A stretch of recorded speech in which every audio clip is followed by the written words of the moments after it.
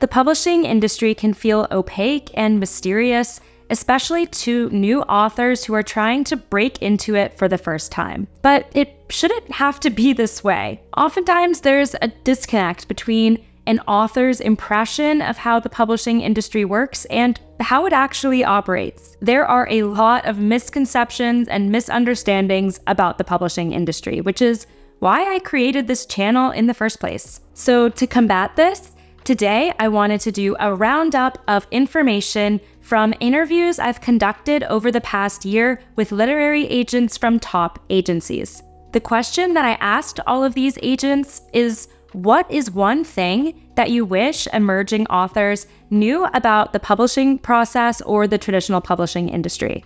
So I'm really excited to share their insights and my thoughts on their responses today. If you want to read the full interviews, they're all available in my newsletter archive on chapter-break.com. You can also find the link in the description. Before we get into the insights from the amazing literary agents today, it would mean a lot to me if you hit that thumbs up button. It really helps out my channel. And go ahead and hit that subscribe button if you're new here and haven't yet joined our amazing community. Every week, I either talk about the publishing industry, like today's video, since that is my professional background, or I talk about an aspect of how to improve your work in progress. I also have a free resource specially created for my YouTube community. It's called my Story Self-Assessment Worksheet, and it's designed to help you identify areas to improve in your manuscript based on how it is right now. Downloading that is going to opt you into the free version of my newsletter, from which I'm pulling the quotes that we're going over today. I also have deeper dive content available as a premium level of my newsletter, so I encourage you to check all of that out. The link is in the description. The first thing that literary agents wish you knew about the publishing industry is that the publishing industry is slower now than ever. Anne Rose, a literary agent at the Tobias Literary Agency, had this to say: "These past few years, our slow industry has slowed down even more. Things are slowing down at the acquisition stage, which means we as agents are forced to also slow down. So if you're currently in the process of waiting to hear back on your queries, know that it isn't anything you've done wrong. It's just the current status of the industry. Similarly, if you are on submission with editors at publishing houses with your agent, but you're not hearing back, know that this is just the new normal. Many editorial teams now have leaner staff, which means it takes them longer to get through submissions from agents. This can lead to a larger backlog that takes them longer to get through. Know that agents are really bummed by the slow-moving industry as well. After all, they don't get paid until and unless they make you a book deal. So you are not alone in your frustrations that the publishing industry is moving at a snail's pace." The next insight that literary agents want you to know about the publishing industry is that everyone's journey looks different. Here's what Amy Bishop-Wizix, a literary agent at Trellis Literary Management, has to say. "It's very easy to look at everyone else around you getting the things that you want.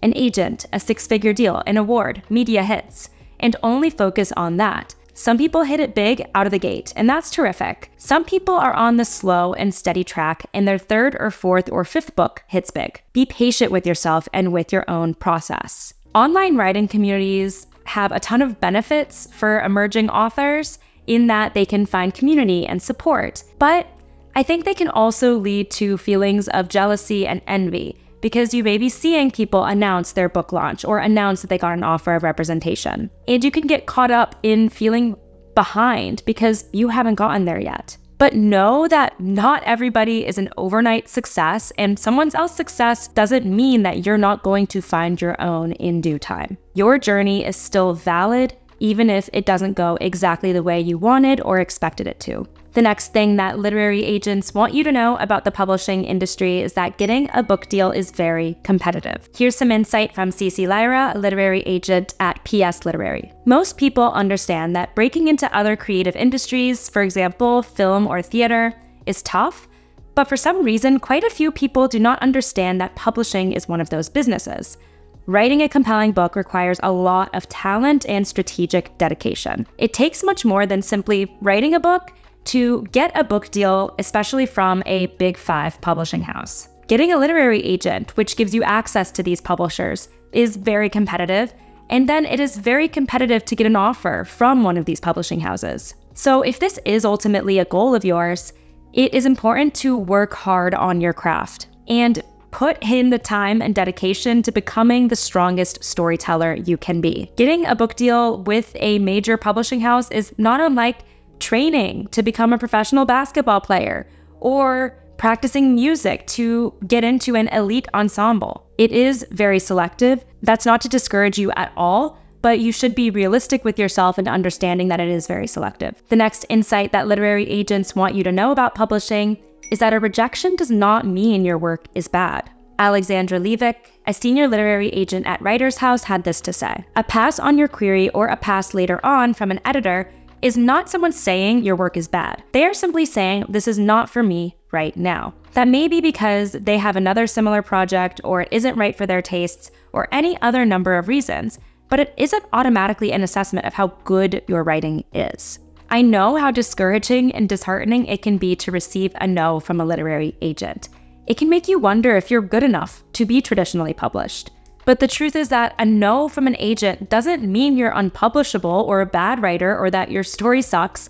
It just means that you're not a right fit for that agent. Agents are very, very selective in what clients and projects they take on because they only have enough time and energy to put effort behind a select few projects to present to publishing houses. They have to spend a lot of time working on that book with you, and they have to feel very confident in its potential for success to pitch it passionately to publishers. So you want agents to be selective in that way because that's going to be how they best represent you and your story. If you're struggling to figure out what a literary agent's rejection might mean, I have another video that helps you decode different types of rejections, so check that out. The next thing that literary agents wish you knew about publishing is that trend chasing doesn't work. Here's some insight from Antoinette Van Slootman, an associate literary agent at Irene Goodman. Because the market is constantly changing and redefining new trends, it's always better to write the story that you want and not what you think agents or publishers are looking for.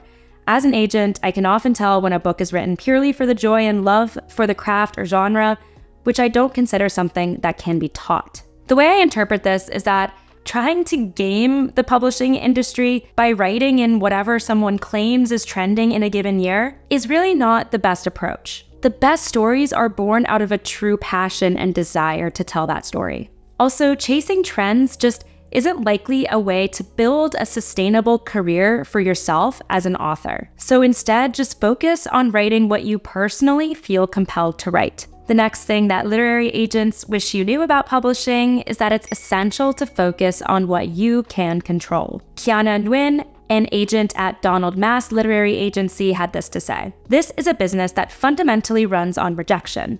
Every book cannot be sold. With that in mind, you will be able to remove any personal or emotional expectations and better focus on the elements you can control, your craft and your work. Keep your eyes on what you can control and you'll be more fulfilled and better able to handle the industry machine." The truth is that so much of publishing is out of your control. If you go the traditional route, you're not going to have total control over how much marketing or publicity budget your book receives. No matter how you publish, you're not going to be able to control how readers react to it. You're not going to be able to control if it makes bestseller status or not. So it's best to keep your mind focused on what you can control, which is making this story the best it can possibly be. The final thing that literary agents wish you knew about publishing is that you must be prepared for a lot of waiting. Here's some insight from Hannah Van Vels Osbury, a senior literary agent at Belcastro Literary Agency. "The path to publication is filled with a lot of waiting. Many writers spend a long time querying, and then a long time on submission, and then a long time waiting for their book to come out. I've sold books that don't come out for another 5 years yet. And I think it can be challenging for many people to understand that the general slowness is part of the industry, not a reflection on the creator or the quality of their work. If you want to be traditionally published, it's pretty essential to be flexible on your timeline. It's likely going to be at least a year from the time that you sign your book deal to seeing the book out on the shelf, sometimes a lot longer. Maybe sometimes shorter, but typically longer. And that doesn't mean at all that your agent and publisher aren't excited to get your book in readers' hands. They wouldn't have signed you if they didn't want to get books in the readers' hands. But as we talked about at the beginning of this video, publishers are very slow moving, and they need to bake in enough time to turn your manuscript into a high quality product. I hope these insights today helped you better understand agents' perspectives on the industry and what you can expect going into the traditional publishing process. I know it can be hard to find ways to peek behind the curtain in publishing, so I hope today's video did that. I really want to hear from you in the comments how you liked the format of today's video. I know it's a bit different than my standard videos, and I have a ton of amazing interview content that I'd love to share more of if you all are enjoying it. As I mentioned earlier, if you'd like to read the full interviews, and also if you'd like to automatically receive all my future interviews in your inbox, go ahead and subscribe to Chapter Break. The link is in the description below. You can also download my free story self-assessment worksheet as a freebie, and that's going to automatically opt you in. Before you head out, please go ahead and hit that thumbs up button if you liked this video. It really helps out my channel. And don't forget to subscribe if you haven't already. We would love to have you join us. Thanks so much for watching, and happy writing.